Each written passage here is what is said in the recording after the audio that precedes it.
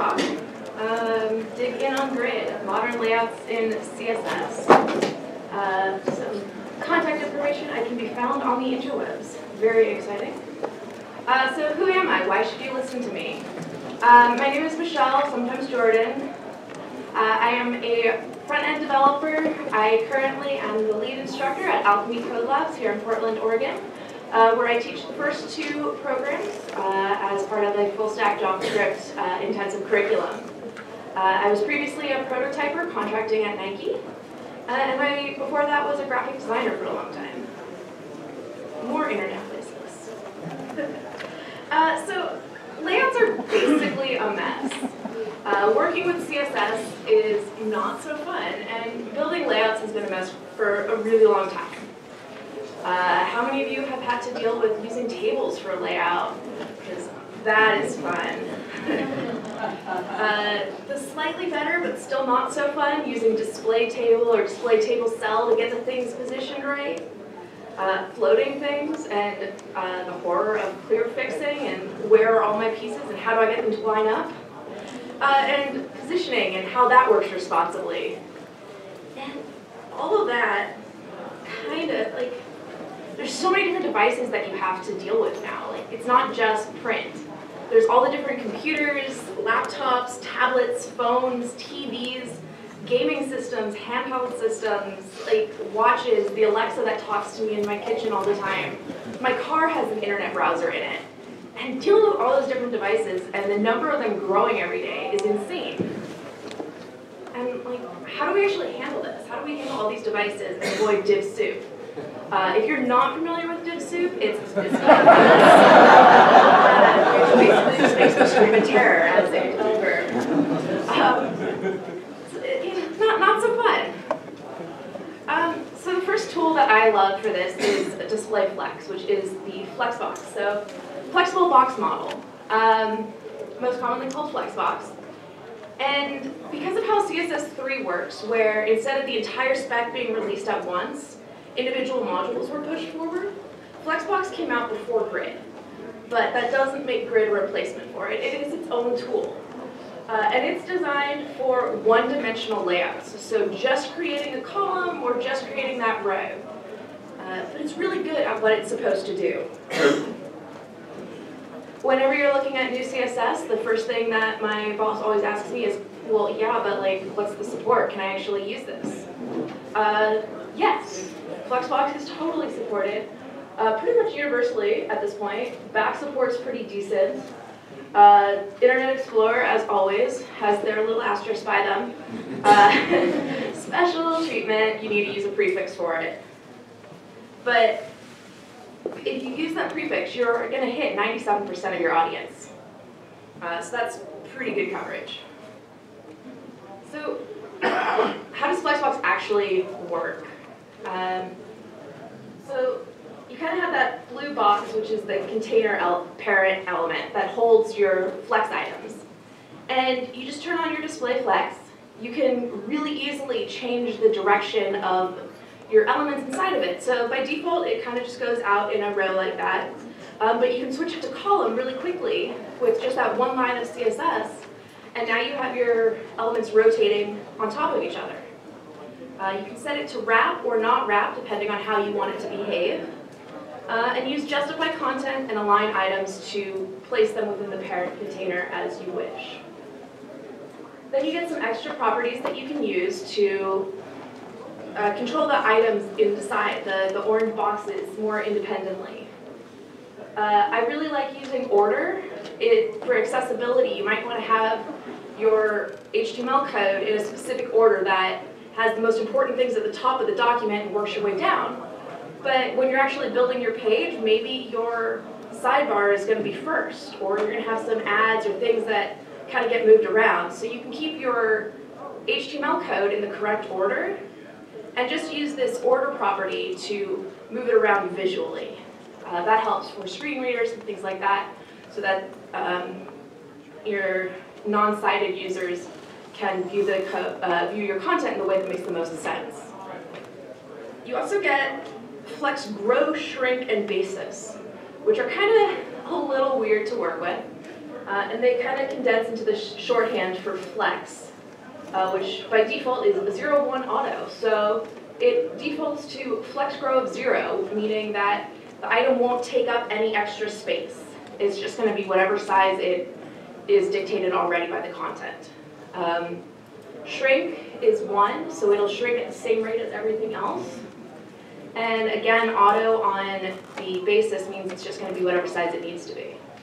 You can change the flex grow property to be any number you want, and what it does is it'll divide all the extra space after the elements that are there take up what they need, and give that extra space to those elements. So the elements themselves will grow at whatever rate you give it. This allows you to make items grow and shrink at whatever however you want, but it doesn't necessarily mean that if 2 elements have a flex grow of 1 that they're going to be the same size, because it really has to do with the extra space. That's how it's divided up. So I use Flexbox most frequently on nav bars. It's kind of one of my favorite things. Really good, quick example. So if you start with some basic HTML, basically just a nav container with a menu toggle button and a div that holds some links in it. You kind of get that, no styling, nothing fancy. Start styling it, just kind of turn the button, make it really big for mobile, because we're all very good developers and always remember to do mobile first development. I certainly do. So then start to flex some things. You turn on your display flex, change it to columns, and put the things in the center. And you're starting to get a little more of a drop-down menu like you would see on mobile. Some pretty things for hovers. So you kind of get like the hovers on the drop-downs. But on mobile, you don't want the whole menu to show all the time. So because I'm not a JavaScript person, turn off display flex, turn on none so that it hides the menu. And you do the turn on a hover just on the menu button. So now when they hover over the menu, it drops down, and when you go off, it would disappear.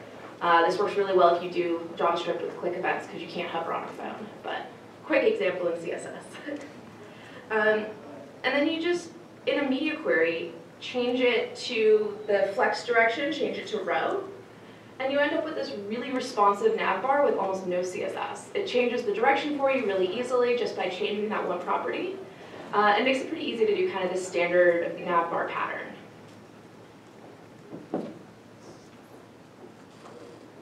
Some of my favorite sites for dealing with Flexbox.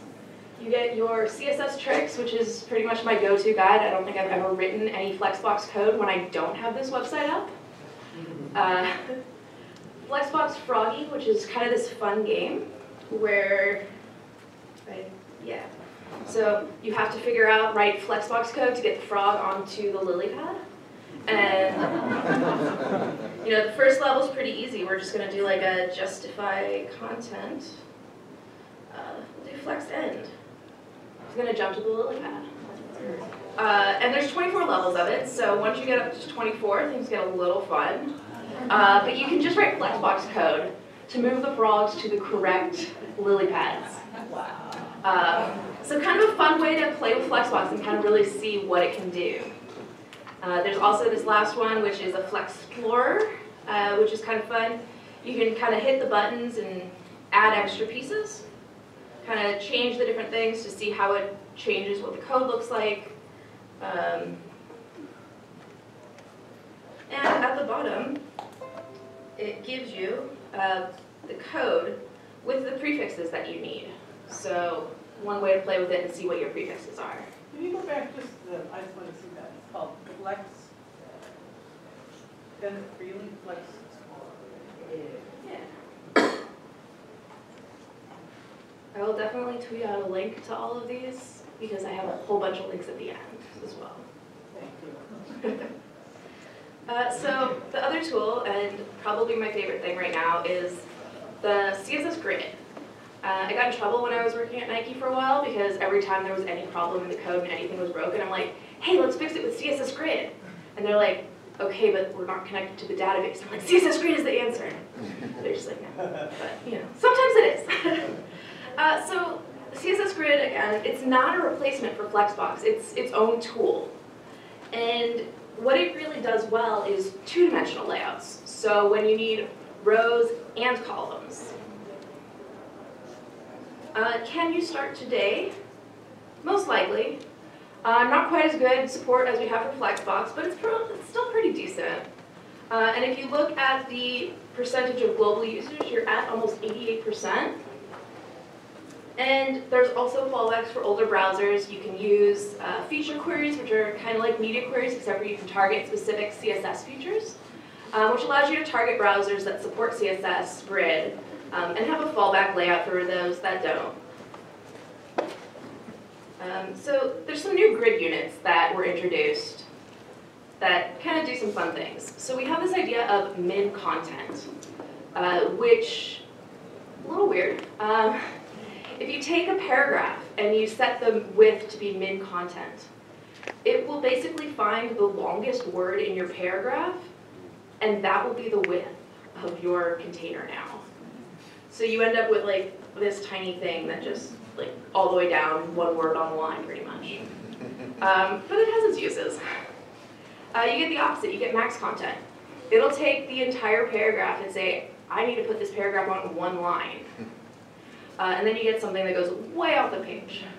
But again, has its uses. There's this idea of an FR unit, which is a fractional unit. So you can have one fraction of the page or two fractions of the page, and it kind of allows you to do percentage without really dealing with percents.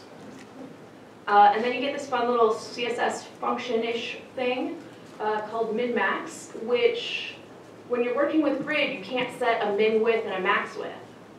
Those properties don't work on a lot of the grid cells, I guess, because it is kind of tables. So you use this min-max, and you would put like what you want the minimum and the maximum to be inside of the parentheses there. So actually taking a look at it, when you do display grid, I like to write my CSS like one line at a time and then see what happens. But when you actually type in display grid, nothing happens. It looks exactly as it did before. So you have to start adding in your columns and adding in your rows. So you do that with grid template columns. I'm pretty obsessed with this repeat thing, because then I don't have to type out all the different pieces.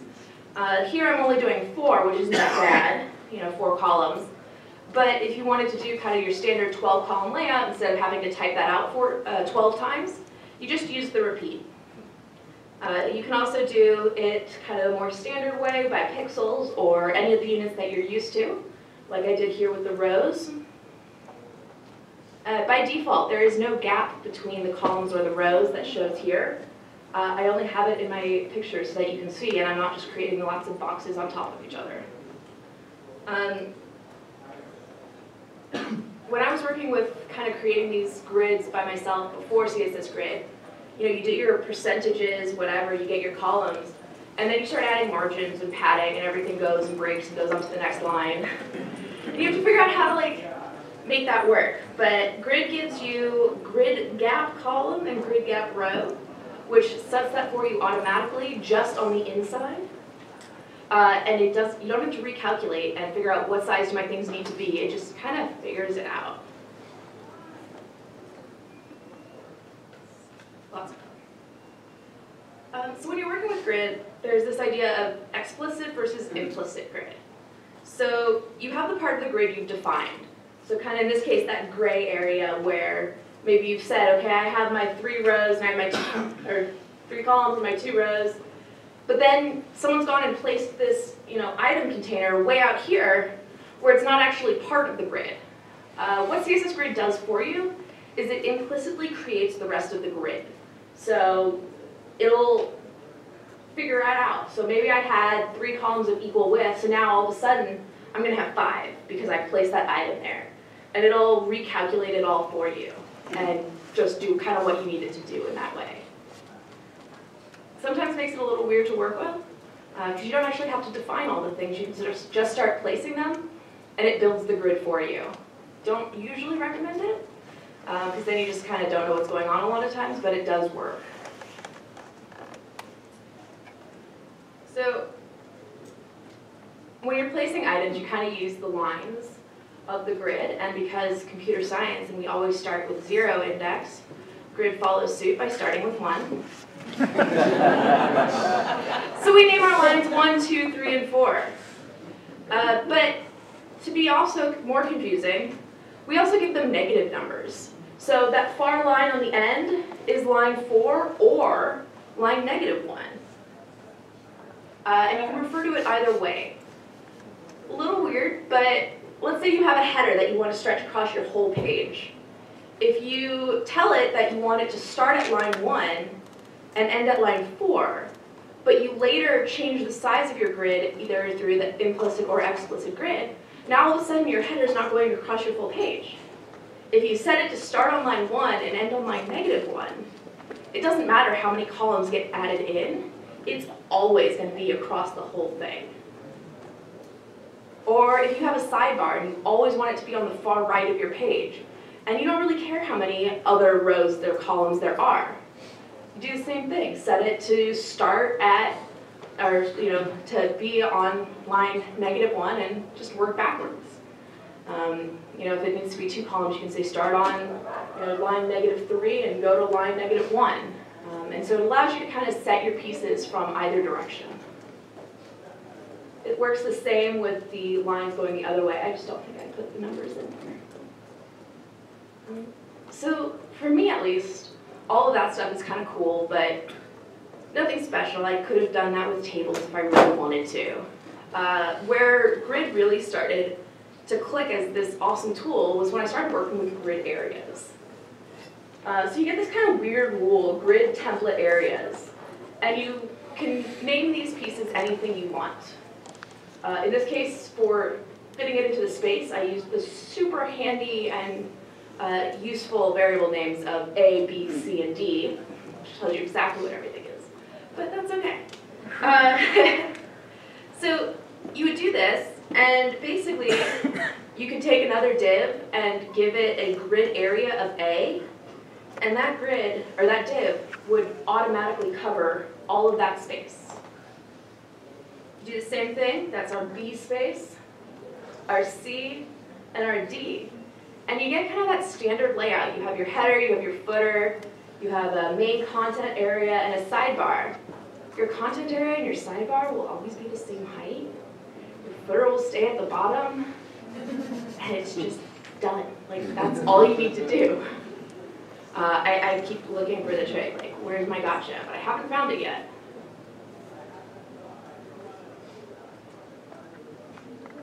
So, kind of brings you to Grid or Flexbox. I'm getting really tired of arguing with people. Like, Grid is not a replacement for Flexbox. They're separate tools. They have their own place. And you should use both and use them together. Unfortunately, that also means there's still a place for floats. But that's mostly to float your images so that the text goes around it, what the tool is actually built for. So this is a really cool example. It has a typo in it, but that's okay. It still works. So there's this site from Jen Simmons, and let's do it the other way.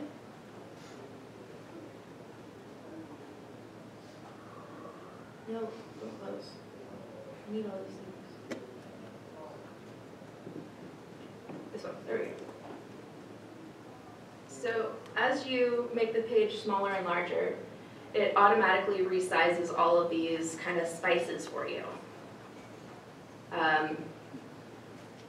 And it has a whole lot of breakpoints if you're zoomed out a lot more.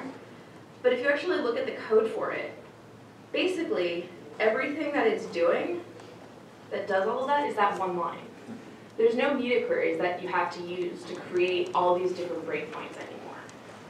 So all she's doing is on her grid template columns, she's setting it to repeat, but instead of telling it how many rows, or columns that she needs, she's just saying autofit. So put as many columns in as you actually need is what she's telling the browser. And the size they should be is at least 200 pixels and at most one fraction.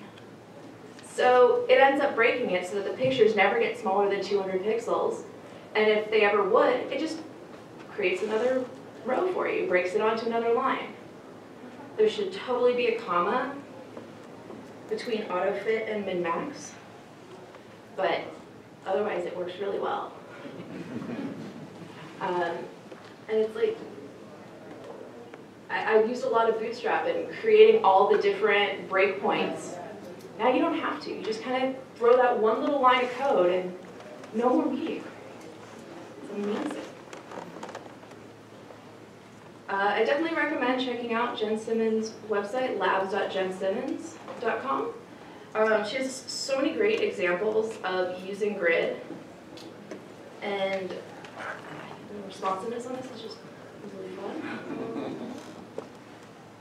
And she has all these different examples of using Grid and Flexbox, which are really great to look at.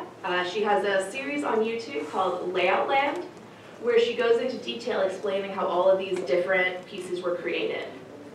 Kind of spacing the content at all kinds of weird places. It's all just using Grid, and makes it a lot cleaner than dealing with tables.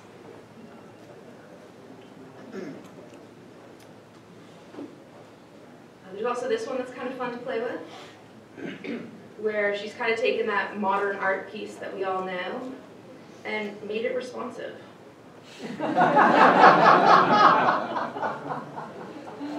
So that's a fun thing. And just a lot of different things there to play with and look at and kind of really see, like, what can Grid do? It does look a lot like tables, but it can do a hell of a lot more. There's this website, CSSGrid.design, where once you start using Grid on your site, you create a PR on GitHub and add your site to it so other people can see how you are using Grid in cool, creative ways. And kind of like these two humans. Just know them. If you're interested in Grid, you're interested in Flexbox or anything new in CSS, look at all the things they do, because they pretty much are the experts on this topic. They have a whole bunch of different resources for you. Definitely worth checking them all out. When I first wrote this talk, like 2 days later, Rachel Andrews released a new class on CSS Grid, and it has a free code to try it for 2 months. So definitely worth checking out if you're getting started and want to know how to do it. And a whole bunch of links, which again I will tweet out after the talk. But now questions, I guess. That's most of what I got. That kind of went a little faster than I thought. Yeah. So for that grid template areas property, when you're kind of going through like the responsive things, would you kind of just have a different, like how does the content site kind of handle those changes, right? I would just add like a, yes, you still have to use media queries as much as I say you don't. Add a media query that changes the grid template areas. So maybe CC goes below and it becomes like a 2-column thing. And you just have like AA, BB, BB, CC, DB, whatever. Just kind of like that way. But it moves the stuff for you. You don't have to kind of deal with it that way. But it does make it a lot easier to move the different pieces around and just lay out an entire page. And then also, are those just like digging names? Yeah. Just say tab, tab, tab? I usually use much more descriptive names, but for fitting it into a small space and still being able to see it all. Fun letters that make no sense. Yeah. Spices. So minimum is 200 pixels, the max is 1 FR. Mm-hmm. So what does 1 FR represent in Well, that context? basically, it's just saying that they should all be the same size, one fraction of the space. Oh, So I can get larger than 200 pixels, and then. but they all have to be the same. And if they get so big that they, it doesn't like fit, then it just kind of breaks to the next line. If they're too small, it breaks it onto the next line and stuff like that. And the thing with the last column being negative blew my mind, and I want like 8 hours of my life out of last week. Right? I almost wept. Like, I looked at them, why? But then once it like Oh, yeah. clicked, you're like, all the power. All the things I can do with this, all the hours I've lost.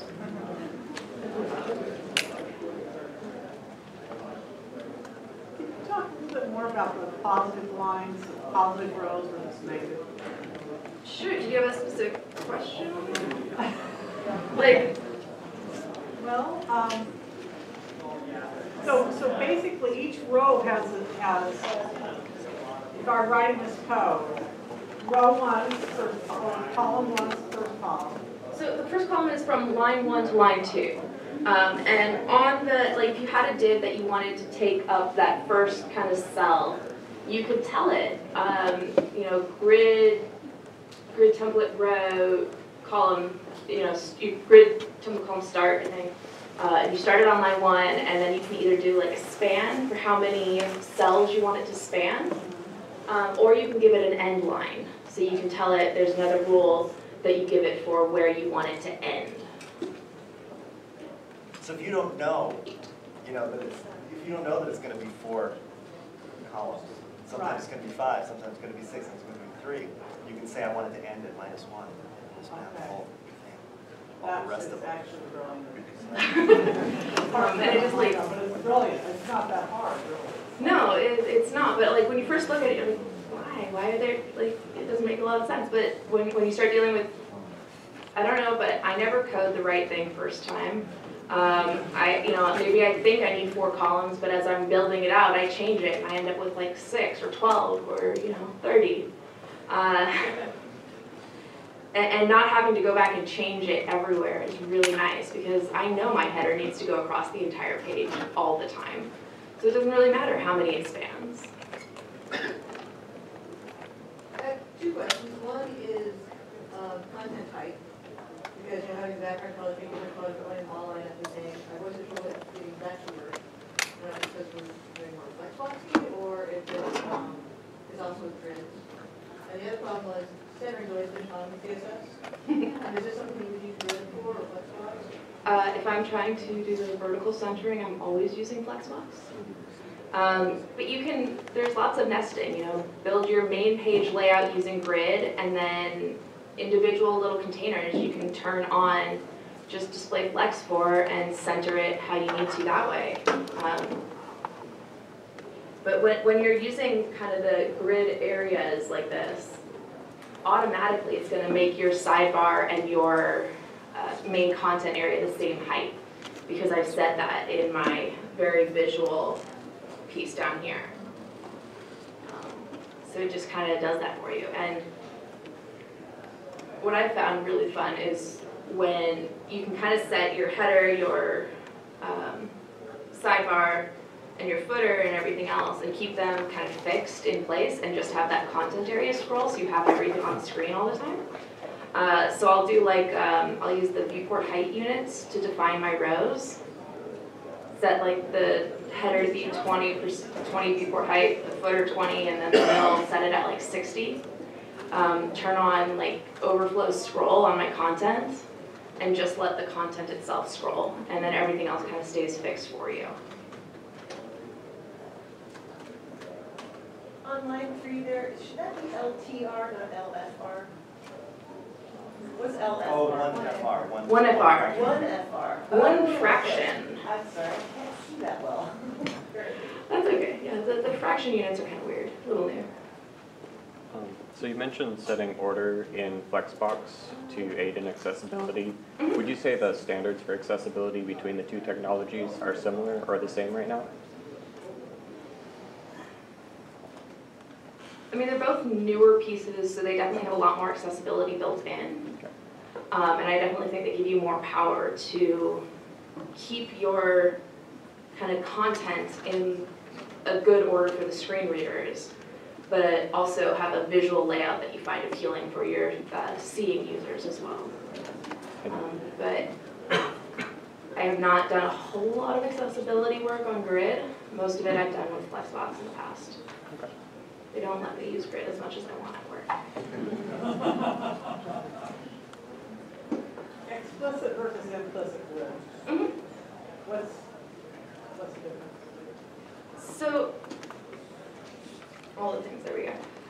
In this case, my code would probably look like, display grid on my parent container, and then I have grid template columns set to 3. So I have, repeat 3, 1 FR, 3 equal columns, and I have 2 rows.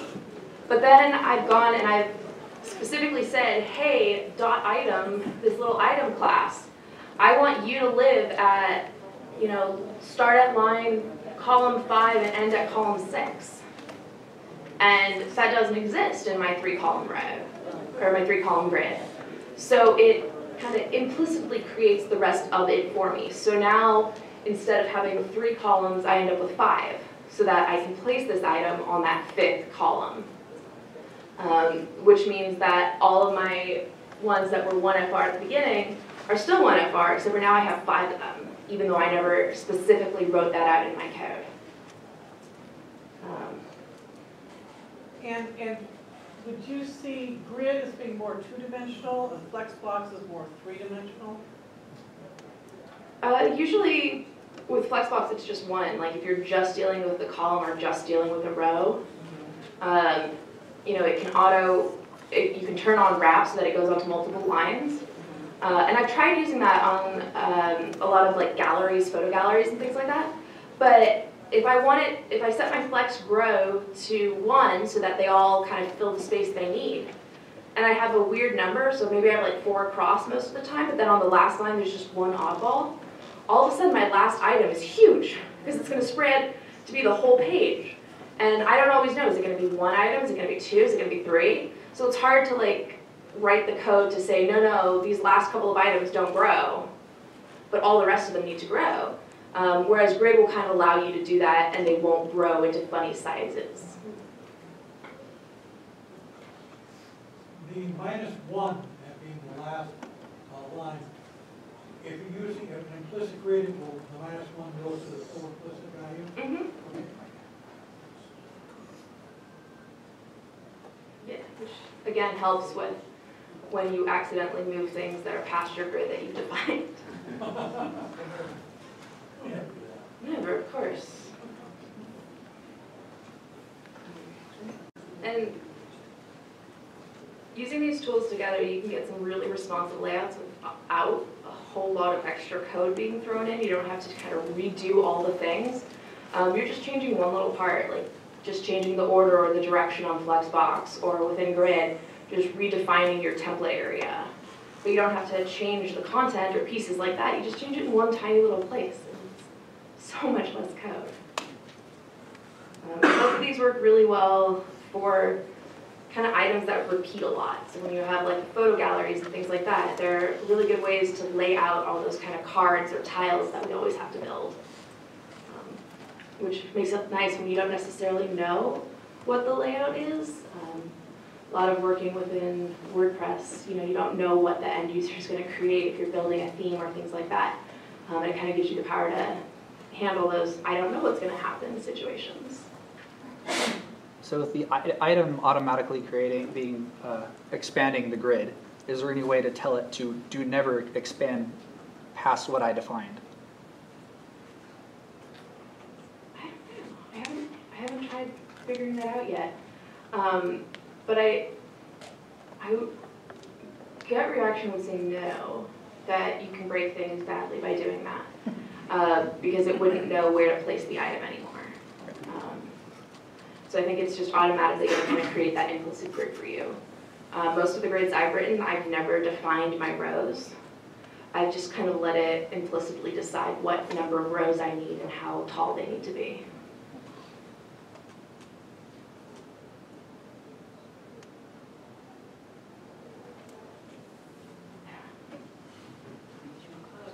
For the browsers that don't support it, like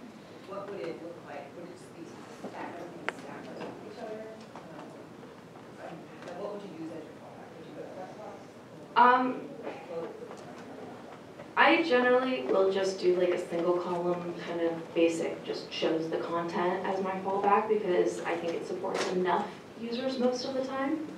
Kind of depends on the company you're working for and what their specific market shares are on the different browsers. But I will do a really basic kind of fallback for the ones that don't support this, because the whole beauty of this is I don't have to write floats anymore.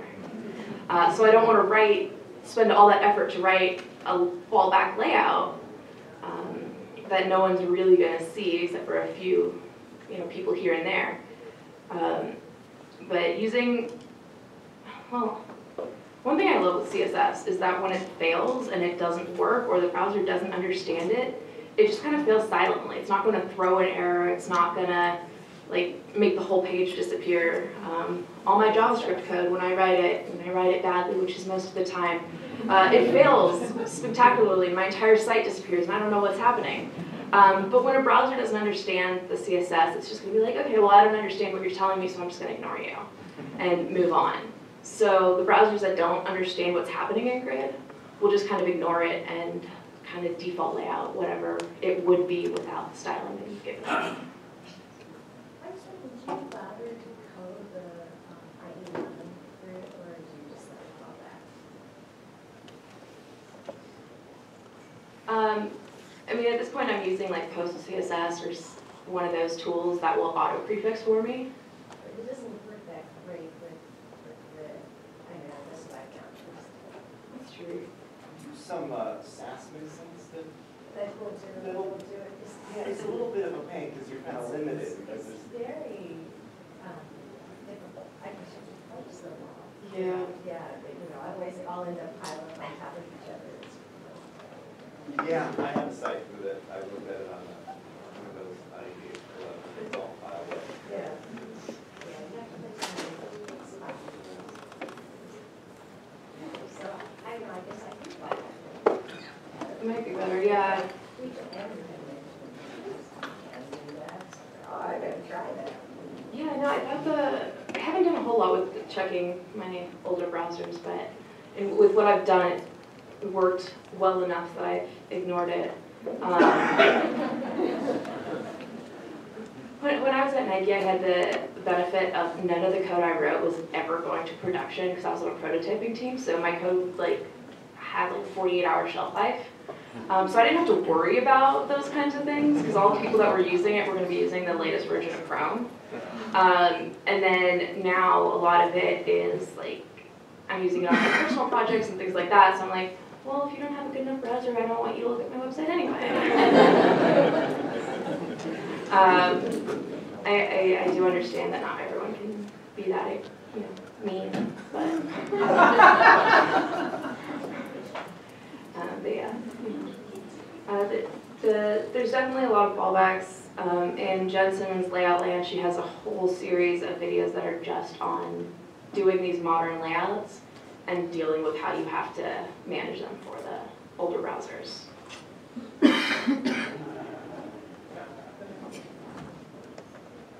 Running this morning because my car broke. I ended up taking an Uber here. And then I got here 2 minutes before the talk started.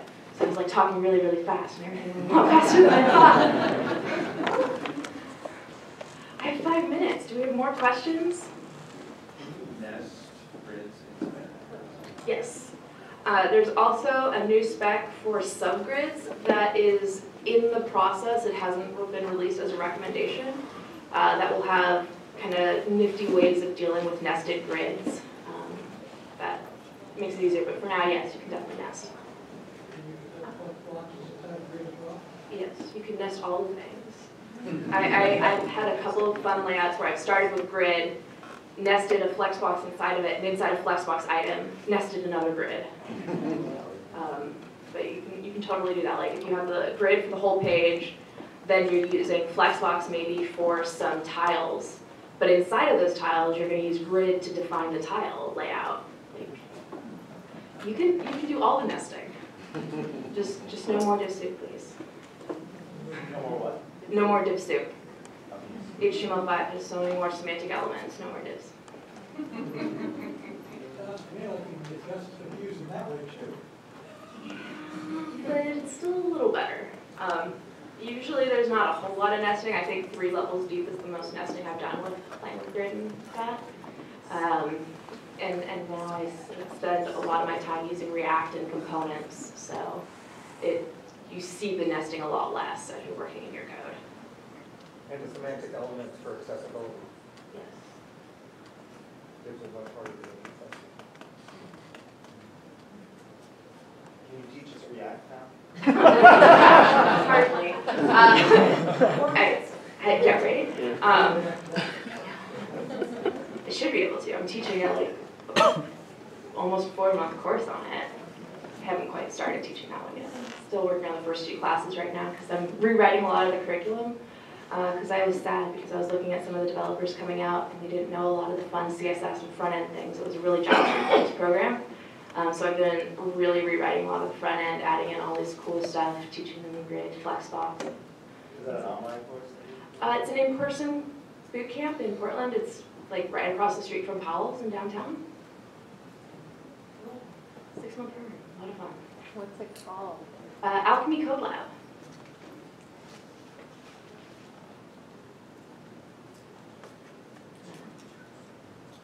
I think I've answered all the questions. Any quick resources for like just basic web layout design kind of work, like inspiration, I guess? I have folders and folders and folders of sites that I think are cool.